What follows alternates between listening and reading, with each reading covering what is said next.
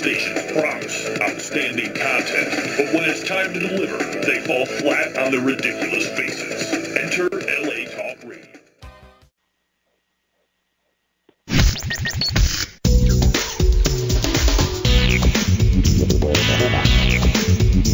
You are listening to the most original talk radio station anywhere. We are LA Talk Radio at latalkradio.com.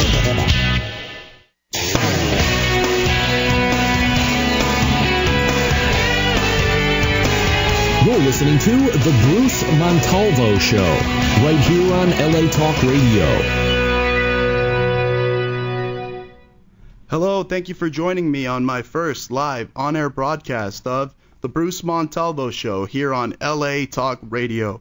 It's November 11th, 2012, and on today's broadcast I have a very special guest joining me. I will be conducting an exclusive interview with acclaimed actor, writer, and director Enrique Castillo, who is instantly recognized for his appearance in the Los Angeles gang cult classic film Blood In, Blood Out, directed by Taylor Hackford, who produced La Bamba, also starring Damian Chapa, Jesse Borrego, Benjamin Bratt, Billy Bob Thornton, just to name a few who co-star in the film.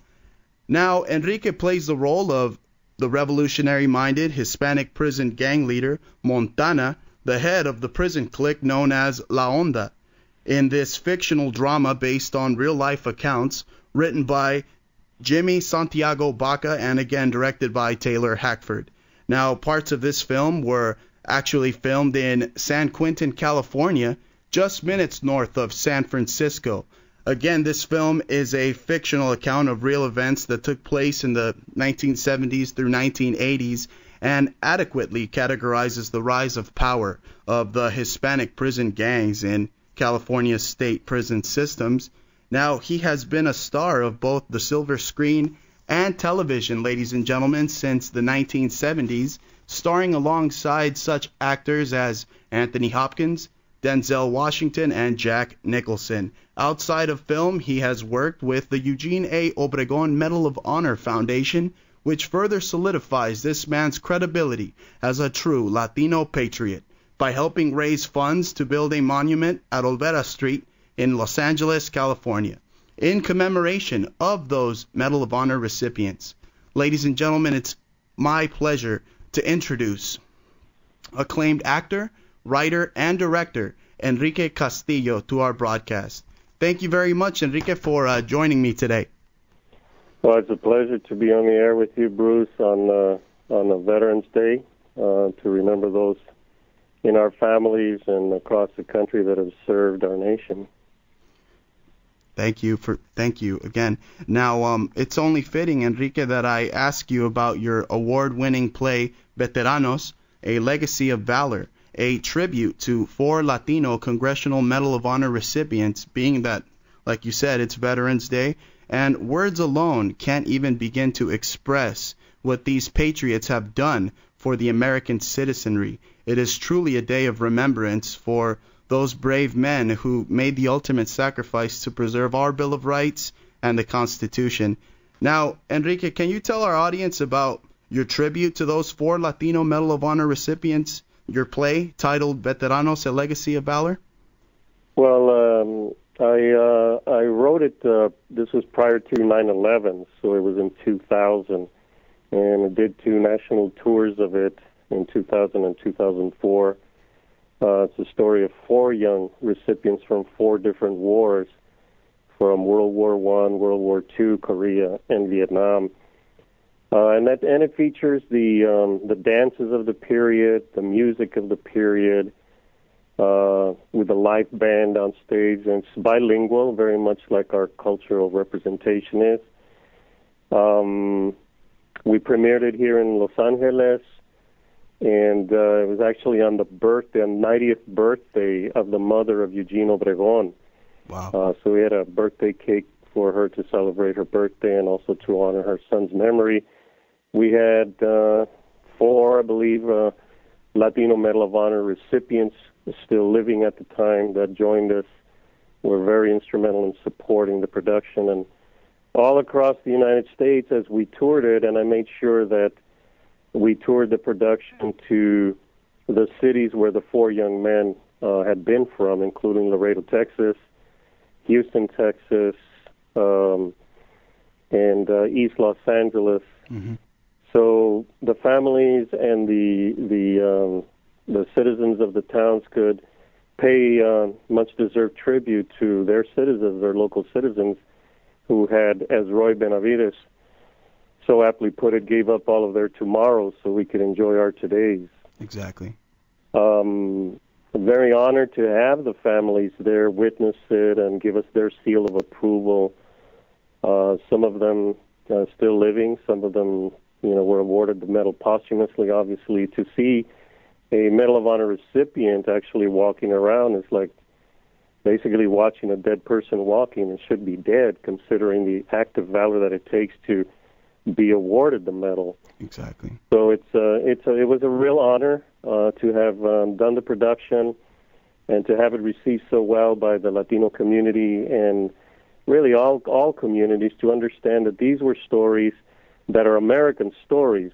They don't specifically refer to one particular ethnic group. These are American citizens, and some of them who actually became citizens through the military to preserve the liberties that we enjoy. So it was a real honor. The cultural aspect of the production included, as I said, the language, which is bilingual, the songs, specifically Registro de 1918 was a number that was sung by the Mexicano soldiers leaving from Laredo, Texas, and bidding goodbye to their families in the town of Laredo.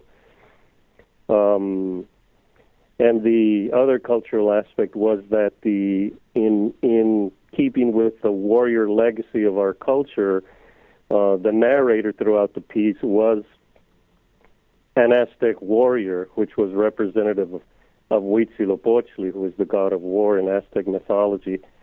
So it was extremely entertaining for everybody, while it was also very inspirational and educational. And that's one of the things that we made sure to do, was to create an educational component with the production that would make sure that students could attend the production, and so that particularly Latino students in those cities that had a large demographic come to see the production, so that they could see the sacrifices and the contributions by those people of their culture and within their own families, their parents, their uncles, their sisters, their mothers, who have contributed so much to this country. Exactly. It also included an epilogue which briefly commemorates the history and the contribution of Latinos in America's defense from the American Revolution, which many people really don't know, because it's not a focus of history books to portray that aspect of our contribution to the country. Absolutely. I mean, it's got to be more than just getting an interchange named for Eugene A. Obregón. I mean, they have to. I mean, I was never, being Mexican American myself, I was never aware of Eugene A. Obregón until I drove down the 101. You know what I mean? Right. Yeah, there's several locations that are named in honor of recipients that are Latino. There are Navy ships that are named after them. Interchanges and highways and whatnot. And as we travel through, we read them or we see them, but very, very few times do any of us really take the time to do the research and find out what the contribution was, who these people were. Many of them could be our neighbors, and many of them could be within our own families, and we often don't spend the time. Prior to 9/11, most of us, even with our own families, never really turned to our fellow family members who had served or were serving or are serving, and say simply thank you. Exactly. And in my interaction with veteranos and also those that serve, that's all they ask for, is at least acknowledge it and don't forget the contribution that we've made, so that you can enjoy the privileges that you have. Exactly. I was fortunate enough to play military heroes on television. I was probably the only Chicano or Latino ever on the Waltons, playing a war hero from World War II. And certainly on stage, I played several roles honoring the contribution by Latinos in the military. And so through my experience with my family and interacting with people of my community and with colleagues, many of us would always wonder, well, when is it going to be our representation? Why does it have to be simply a name that is said within the context of Saving Private Ryan or any other film? Yeah. And then when those films may be produced, as in From Hell to Eternity, I think it's called, the story of Guy Gabaldon in the 50s or 60s, a hero from World War II that was portrayed by Jeffrey Hunter, who was an Anglo, but never really revealed that he was a Chicano that grew up amongst Japanese in Little Tokyo, understood the language, and that was very helpful in his survival and his having received recognition for his acts of valor in the Pacific during World War II as a Marine. And there are many, many stories like that, including Escuadrón 201 from Mexico that flew missions during World War II in the Pacific. Exactly. And has yet to be recognized by the American government. So there are, as I said, there are many, many stories, and trying to do the production of Veteranos was not enough. Exactly. I tried to include as many stories as I could, but we have over 200 years of history. As I said, it goes back to the American Revolution, including the Medal of Honor, which was established during the Civil War. There were 4 Latinos in the Civil War. Many of us who supposedly study and know American history never bother to really research and understand what our true contribution is to the country. We know about George Washington, Thomas Jefferson, and the French participation, but never stop to wonder, well, why is Galveston, Texas named that? Well, it's for Bernardo de Galvez, Latino hero from the American Revolution, as the Governor General of Louisiana during that period, and had a multi-ethnic army that was fighting without gringos to help the 13 colonies. Wow. So were it not for that participation by Puerto Ricanos, Cubanos, Mexicanos, Indios, Negros, and Españoles, there might not be a United States. Yeah, that's definitely information that they don't want to teach the students nowadays.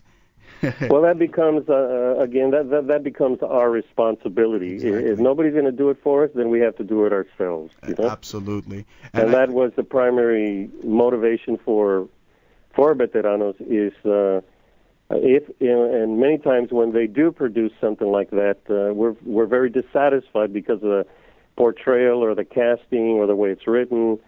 And so why not do it ourselves? We're the ones from the cultural group. We're the ones that know the stories, and we're the ones that know the nuances of the culture, and we're capable of doing it, so let's just do it. And that's what I did. It was an excellent production, I have to tell you. It's great. I saw the video on YouTube. I wish I could go see it. Is it still playing? Or if it is, could you let our listeners know where they might be able to catch Veteranos, A Legacy of Valor?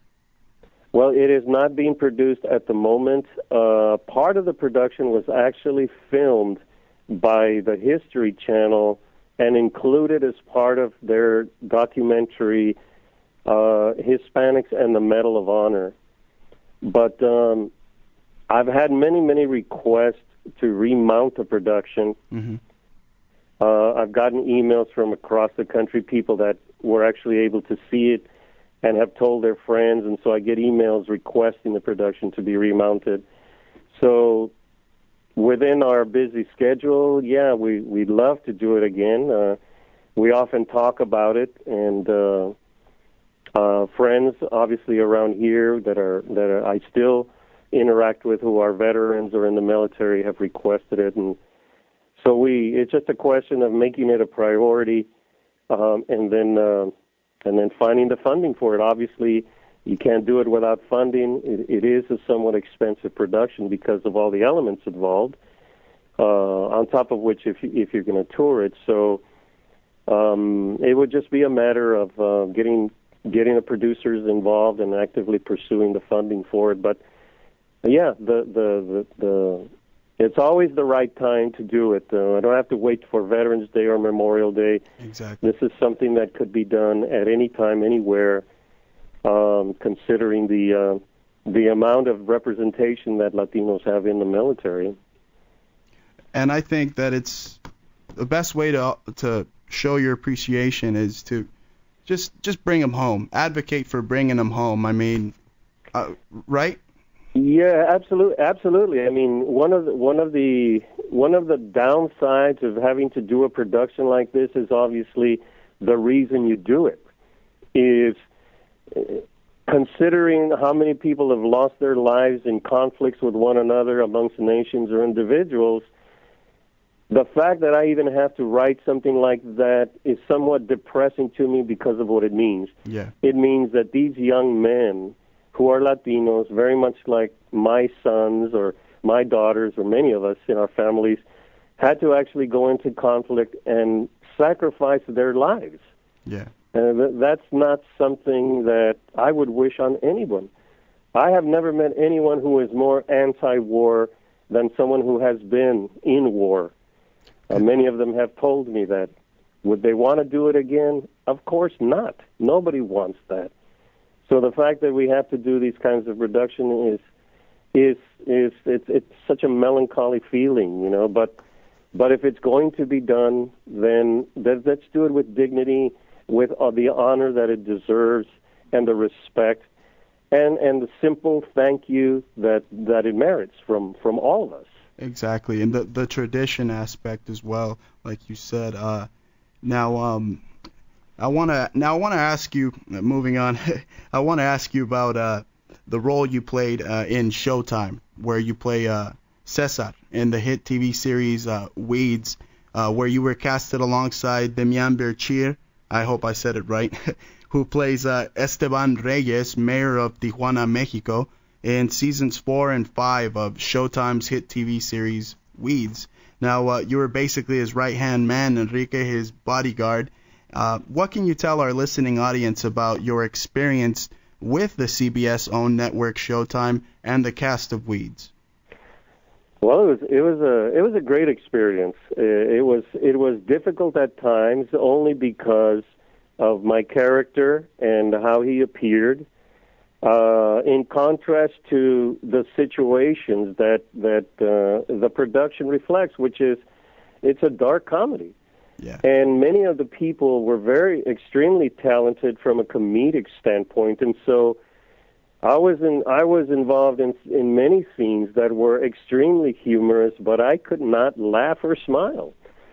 And it was difficult in that respect, but of course, you know, as a professional, you have to work the role. Yeah. But it was difficult in that respect, but extremely enjoyable. Everybody was brought their A game to the production, from the casting directors to the costumers to everybody. And it was a very enjoyable experience with everyone. Everyone got along. I never saw any conflicts on the set. Everyone was extremely prepared. Everyone loved their roles. It was a very enjoyable situation all in all. And, of course, I loved working with Demian, who has now been nominated for an Oscar for A Beautiful Life. So he's extremely talented, a consummate professional, and a terrifically nice guy. That was the best part of it. He's a really good man. So it was extreme pleasure to work with him. I'd met his brother in Mexico, Bruno. So he comes from a family of entertainers in Mexico that understand the profession, they understand the craft, and they conduct themselves accordingly. So it was an extreme pleasure and honor to be working alongside him. And from the standpoint of the characters themselves and what they represent, which many of us who are socially conscious kind of reflect negatively on our culture. The mayor is and all the people, including myself, are criminals.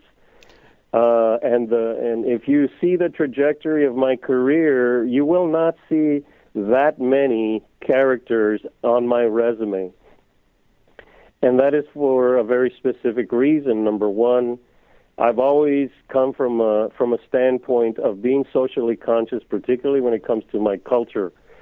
And I was also part of the El Teatro Campesino, which we always try to reflect a positive aspect of our cultural struggle, whether it be from the military standpoint or the farm worker standpoint. I grew up as a farm worker. In my family were migrant workers.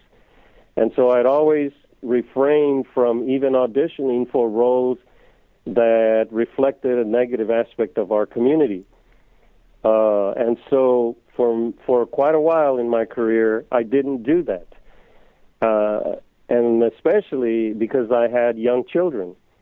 And I did not want them to have to go to explain to their peers that their daddy was the rapist or the drug dealer in a production that they saw on television, because I know that many times the public cannot separate the character from the actor. Yeah.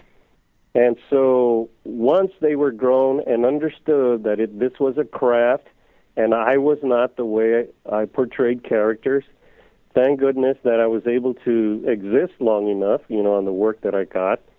But I was able to sleep a lot better, and I still do. So the other saving grace about the production and the character of Cesar is because everybody in the production, including the Anglo characters, were all questionable characters, including the lead. So we were all in the same pot. Definitely. And that was helpful. You had some great scenes there between you and Demian. I mean, just the overall excellent performance in Weeds, Enrique. Well, it was, it's, again, it always begins with the writing. And I have to hand it to the writers. They were very open to suggestions. They knew that we understood the Latino culture better than they do. So they were willing to learn and collaborate. I shared the background that I had created for and characters that I was using as a model for Cesar, and it was received with a lot of appreciation and open-mindedness. So it was enjoyable in that respect. So it was never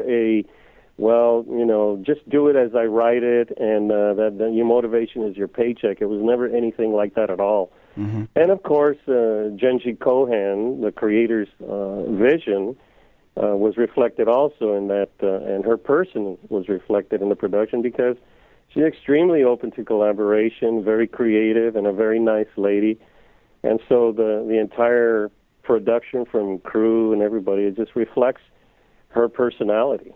Okay. Now, Enrique, I want to ask you about the bid out there to decriminalize marijuana, cannabis, entirely, and the recent bills out there that have just passed in Washington and Colorado, where the citizenry can now possess up to an ounce of cannabis and can partake of the plant recreationally without fear of being incarcerated. Your thoughts? Well, since it was a measure on it became a political issue. There's one thing that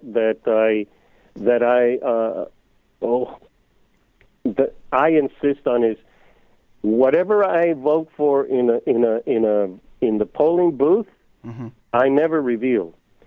I don't understand why you would have a private cubicle with a ballot that you mark without your name on it for no one to be able to read and judge you by it. Why then would I come out into the public and reflect what I just did? Yeah. I've never understood that. I take that very seriously. Even my wife does not know who and what I vote for. Mm-hmm. That's between me and my conscience. However, if we want to discuss the issues, it's been part of a cultural experience for more than just Latinos, from a medicinal standpoint to a holistic one. So I think the issue has to be revisited from a much more comprehensive standpoint than just to say, oh, it's for recreational purposes, so it's no harm done. Well, that's what they say about social drinking, and look what happens. You end up with your face, wrapped around your steering wheel because someone was not responsible enough to know how to handle it. Yeah. So, if you're going to discuss the issue, you have to discuss it honestly, truthfully, and rationally, without just simply saying, well, it's just for recreational purposes. Mm-hmm. I'm sorry, nothing is really just that. It's not that simple, as much as any other issue that comes before the electorate. It's not just a black and white situation. So I'm all in favor of discussing it. It was part of my past, in my history, in my youth. And so, sure, as an experience, I do understand the impairment that it caused in me from a physical standpoint. So for me to be able to say, it's like somebody saying, well, I'm a social drinker, or I'm a functioning alcoholic. Yeah, I've heard that. It's just a rationale for some people to be able to eventually abuse a situation and claim, well, it's just a personal issue. No, I'm sorry. When you're doing it in public or even in private, that doesn't mean you're going to keep it private. You can simply step out of your house, get in your car, and move on. And if you're drunk, you're going to take somebody's life, possibly. Yeah. So, there's a lot of issues to discuss, but I'm glad that it's out there for discussion. Exactly. Now, Enrique, you wrote a novel with a supernatural twist. Now, can you share the details of that novel with our listening audience? Well, it was originally a screenplay that's titled Valley of the Dead, which is the original name of the Imperial Valley, around where the Salton Sea is. So all of the action takes place in that county, in Imperial County. The protagonist is there are a lot of cultural elements to it. There's a mythological element, and the characters on either side of that spectrum are very deliberately named. Sometimes I interchange genders for the characters. Say, for example, the lead protagonist, his name is Gabe Luna. And there's also a kind of duality involved in that the cultural aspect, which is Judeo-Christian versus or contrasted to indigenous philosophy, and duality. And so the character of the lead protagonist is named Gabe Luna. Gabe, from a religious perspective, being the patron saint of communication, Saint Gabriel, who the character then has become very uncommunicative. Mm-hmm. So that's the duality within him. His last name is Luna, which is traditionally associated with the female aspect, but he's a male. And then one of his allies, her name is Daylight Savings Time Begins Today. That's her name. Okay. And her name is being Daylight, which is reflective of the sun, is more often associated as a male. Mm-hmm. And so the genders are transposed there. One of his other allies, his name is Angel Nava. He's a deputy. And so his name is Angel, but then Nava is indicative of Navaja, which is, a knife, which is an avenging angel. Okay. And so there are those kinds of elements involved. The lead protagonist is a Chicano sheriff who, at an early age, tragically lost his family and an infant son to a criminal, a carjacker, And as a result of feeling responsible for it, he self-imposes himself in that environment, this hellish environment, in a little two-building remote desert town called Comal del Diablo. So essentially, he's put himself in a purgatory, and he spends the rest of his life there trying to track down the criminal that caused the demise of his family.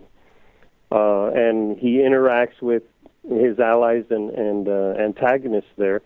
The lead antagonist is an Anglo border patrolman, and he has his criminal elements and partners that they call him El Loco, which obviously is close to Loci, which is the Norse god of mischief. Mm-hmm. And one of his partners is named Arnold Benson, and Arnold being the revolutionary traitor. And then these two border patrolmen are partnered with a Chicano coyote, who actually is an American citizen, but as a result of his criminal activity in the United States was forced to flee into Mexico with family there, and that's where he conducts his activities along with the border patrol. Their interests primarily are financial, but then they involve a violent situation that invokes the animas of all of the violence towards women that has occurred along the border to Latinas. These animas eventually, not just in recent past, but in ancient times, all the history of violence against women throughout Mesoamerican history converge, and they possess this one young mother that is victimized by these negative elements, and through her they begin to exact revenge on these individuals, start tracking them down. And that sheriff actually begins, his story begins in the Otay Mesa up by Jacumba, in a high 4,000-foot elevation, but because of his criminal activity, which he's never really been prosecuted for, the Border Patrol is forced to transfer him into the Imperial Valley. So basically, they're sending him to purgatory. Wow. And then those two elements there, the good and the evil converge, and that's where the story takes place. Wow, that sounds like a very interesting book. When is it scheduled to be released? Well, I hope so. Oh, I'll read it, and I'll advocate for it to be read, Enrique. But when is it going to be released? Well, where it is just before I had finished the film in Texas, and then I was actually able to take like 2 months off, and then focus on it, and finally finished it, and then I was able to do a rewrite and chapter breaks just before I went on this last project to the Dominican Republic. Oh, I was going to ask you about that. Yeah. I sent it it's with an agent right now, literary agent, that's going to read it and then give me the feedback. I have sent it to very few people whom I know, but I have not gotten their feedback either yet. So, I understand people have their lives to live, and it's not one of their priorities. So, but certainly, we'll see what the agent, what the feedback from the agent is, and then we'll see. But I've been encouraged by other friends who are authors to consider self-publishing through several means, including Amazon and iUniverse and whatnot. So, but I want to wait and see what this agent says, and then I'll go from there. Excellent. Now, I did want to ask you about your the project you just finished filming, Kill the Dictator, where you spent a month in La República Dominicana, the Dominican Republic. Tell us a little bit about that.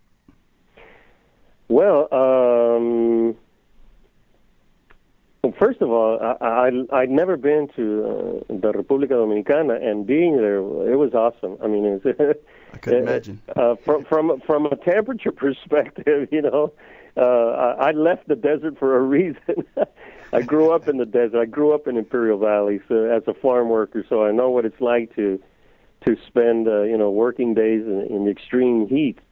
And so in the Dominican Republic, obviously, it's also extremely hot and also very humid. Two of my least desirable experiences, but very helpful towards using it as a motivation within the story, because that's where it took place. It's a story of the assassination of Rafael Trujillo, who was the dictator of the Dominican Republic. He was assassinated on May 30th in 1961, and I play his right-hand man, who was the head of the SIM, which is Servicio de Inteligencia Militar. Okay. And this was a very ruthless individual who basically is very infamous in Dominican history as a person who used every means of torture conceivable to control the population. They rode roughshod over the country to their whatever whims was blowing in the wind, and they were rabidly anti-communist. But to such a degree that even the American government conspired to have him removed and possibly assassinated. However, it was done by a cadre of concerned citizens within the Dominican Republic that galvanized and eventually were able to terminate his dictatorship. Wow.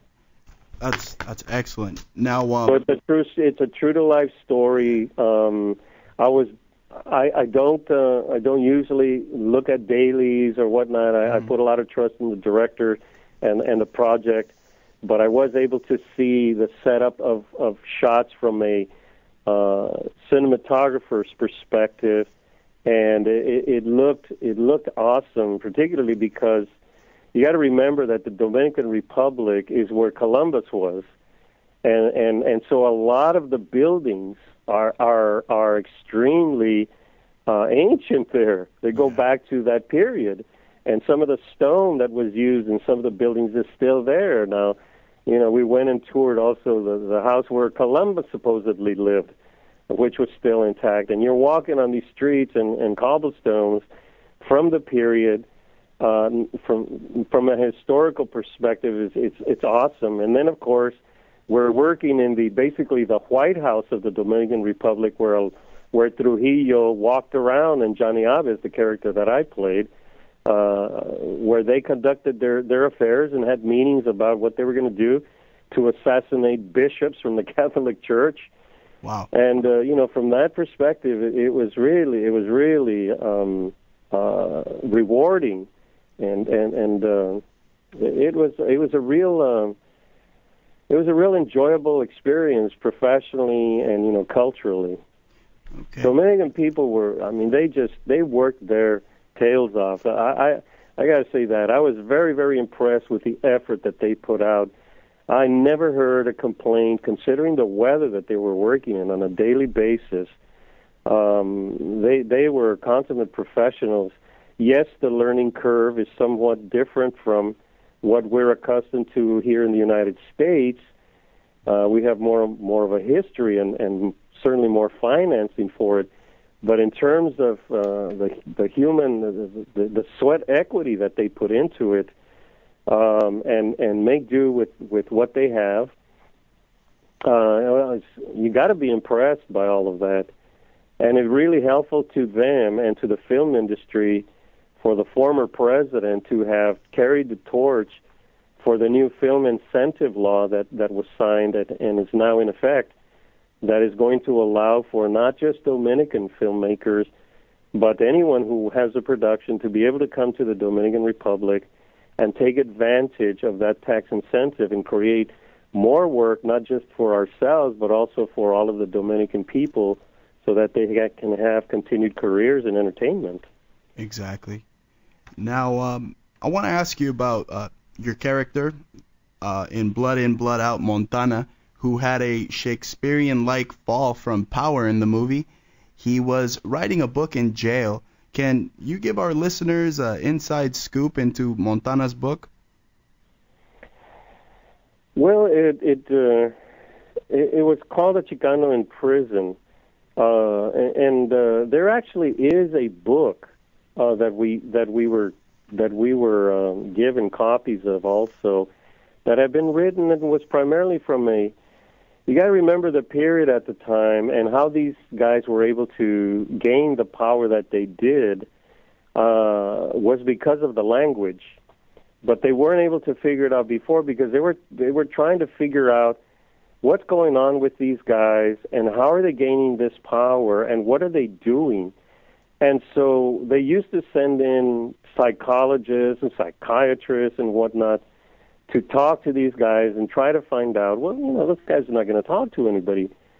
So eventually what happened was this anthropologist went in there and basically was able to observe the conduct and figured out that a lot of it was based on the language and a lot of it is eye contact, the way the communication was. And so this person who is used to studying from an anthropological perspective was able to gather all of that information and determine that these guys were conducting a lot of their business in a language that was not understood by the prison administration in front of guards that were not Spanish speakers.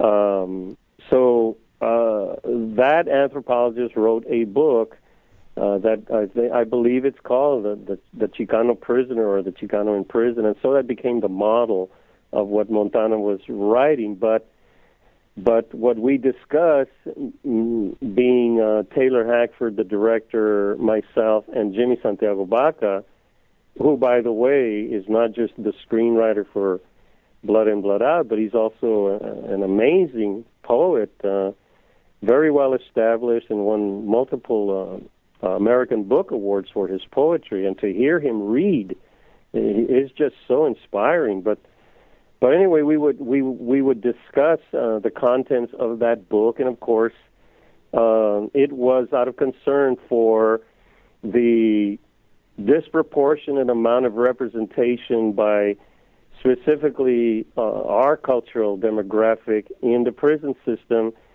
and what we needed to do to counteract that. In other words, we need more lawyers to keep Latinos out of prison rather than more cops to put them in prison. Exactly. And education, of course, was fundamental. That needed to happen, and so that is why Montana admonishes Miklo for having failed his parole hearing, and insists that he educate himself and hopefully become a beacon of hope for those on the outside. Unfortunately, he did the reverse. But it was a matter of Montana ruling from a position of wisdom and integrity, and Miklo ruling eventually from a position of fear, which contrasted the two. And also, of course, I don't know if most people may or may not catch it, that during that killing montage towards the end that Miklo orchestrates, a very deliberate shot of him turning his head towards camera, and you can clearly see the enhanced blue eyes of the character. That kind of tells you, that where historically many civilizations have been conquered by those eyes, to a degree where the phrase "the sun never sets on the English Empire" was, That's where it came from. That's where it came from. Now, so those elements are what we had discussed and what probably would be included in the book. Yeah. Well, Enrique, I want to ask you about your role in Nixon, 1995's Nixon, starring Anthony Hopkins and his portrayal of the notoriously corrupt 37th President of the United States, Richard Milhous Nixon, which is personally why I am a libertarian. I read about this guy and his fall from the presidency as a result of the Watergate scandal, June of 1972. Now, you played one of the White House plumbers in that film, Virgilio Gonzalez. Can you tell our listening audience about the film and what it was like working with legendary director Oliver Stone? Yeah, I had gone in to meet with Oliver on a previous project. He was going to do the Noriega story, another dictator, the dictator of Panama, who had been, collaborating with the CIA at one time. And we all have seen that picture with him and George Bush Sr. Yeah. And so we met at that time, and then I got a call that he wanted me to work on Nixon as Virgilio. And, I jumped at the opportunity. I'd always wanted to work with Oliver. I have great respect for him from a professional standpoint, and the fact that he had volunteered to serve in Vietnam. So I have a lot of respect for him for that. And also because it was an opportunity to, again, work with Ed Harris. Ed Harris, who he played Liddy. And we had actually made our first film together, a project called Borderline with Charles Bronson. And, wow. And we played a couple of coyotes there. So it was terrific. I played a Cuban, and so as a cultural group, yeah. we were a Puerto Rican, and I was Chicano, and somebody else was a Cuban. And so we had several Latino nationalities there, all collaborating to portray these plumbers.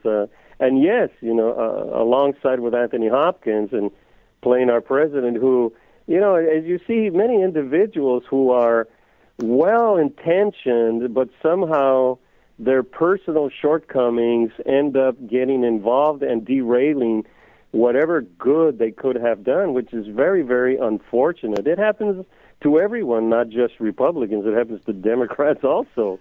Well, it has happened historically, Well, I wanted to ask you about one of the White House plumbers, actually, Frank Sturgis. I don't know who plays Frank Sturgis in Oliver Stone's film, but basically the fact that he was an elite member of Operation 40, an elite hit squad that consisted of Cuban refugees at the time who were angry with the Castro dictatorship and were operating clandestinely under the leadership of Nixon during the Eisenhower administration to assassinate Castro. So I think your character, Virgilio Gonzalez in Oliver Stone's Nixon, was there to during the Watergate scandal. He was there to find documents that would link Nixon to the Bay of Pigs. Your thoughts? Well, I mean, I don't think there's any denying now. You obviously know the information. A lot of it has been declassified. Thank goodness that it does. Again, a lot of well-intentioned people that for whatever, either selfish, political, or psychological reasons, end up committing crimes that violate even the tenets that they stand for.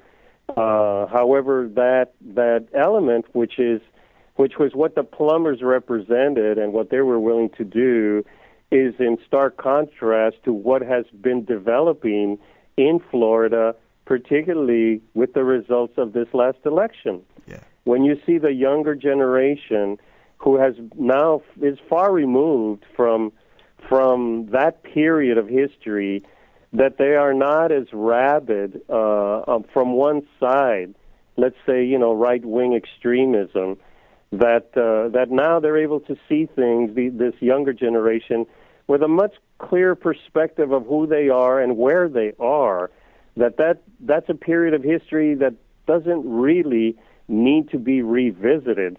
It hasn't happened. The overthrow of the government in Cuba has not happened. It hasn't happened for a reason, because legally they can't do it, right? Yeah. You know, Kennedy said they can't do it anymore, so that has been a standing rule from the administration to administration. Situations are always evolving and changing, so you see a different perspective now from what was going on at the time. Absolutely. And that goes across the board, even from the military who were in Vietnam. I have a lot of veterano friends who are Latino, and some that are not, that are returning to Vietnam. They have a totally renewed sense of perspective, and you realize it's like, from a personal level, let's say in your past you have a conflict with an individual, and many times in the heat of the moment it's very, very important to you, but then years later you run into each other and you realize, what was that all about, you know? Yeah. It's like it's no longer that meaningful, so much so that you have to dehumanize each other in order to what? Make you feel better? It's so portraying a character from that era, I cannot look at the character like the character that I just played in this film, Kill the Dictator, who is probably one of the worst human beings that I've ever had to portray. Even to Montana, who is the head of a prison gang, and then Cesar, who is the right-hand man to the top drug dealer in Tijuana. I cannot look at these people, these characters, and say they're bad guys. Yeah. These are family men who have a personal perspective that sometimes become like-minded with other individuals, and they galvanize, and they feed off of their frenzy sometimes, and then their personal shortcomings can factor in, become misguided, and commit acts that totally violate the tenets that they stand for. At one time, well-intentioned maybe, but then totally distorted, and they end up doing things like Nixon did, which is very, very tragic. Exactly. Not totally unnecessary. Well, and so we're finding that out right now as a result of this last election, where now you hear, even on the talk shows, wow, they're talking so much about the Latino. Yeah. From both perspectives. And also they're talking about, wow, what a novel idea, compromise. You know? Yeah, we're starting to get the recognition that we deserve now in America. I mean, I want to honor the veterans, obviously, who it's Veterans Day, that if it wasn't for their sacrifice, Mexican Americans like myself wouldn't be on the radio today. Absolutely. Veterans like Ismael Villegas, from where I'm from, in Casablanca, Riverside, California.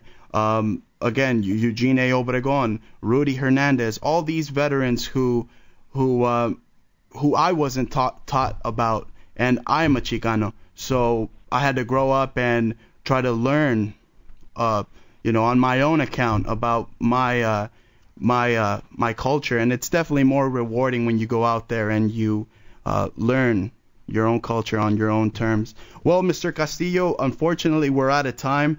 I would like to thank you for joining me on my first official broadcast here with LA Talk Radio, and I look forward to many other exclusive interviews with you in the near future. Thank you for joining me today.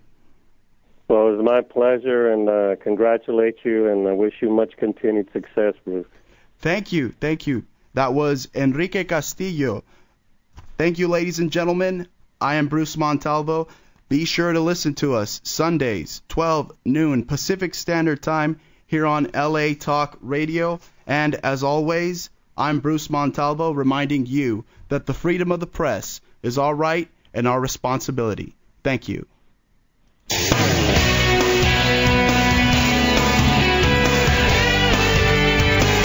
You're listening to The Bruce Montalvo Show, right here on LA Talk Radio.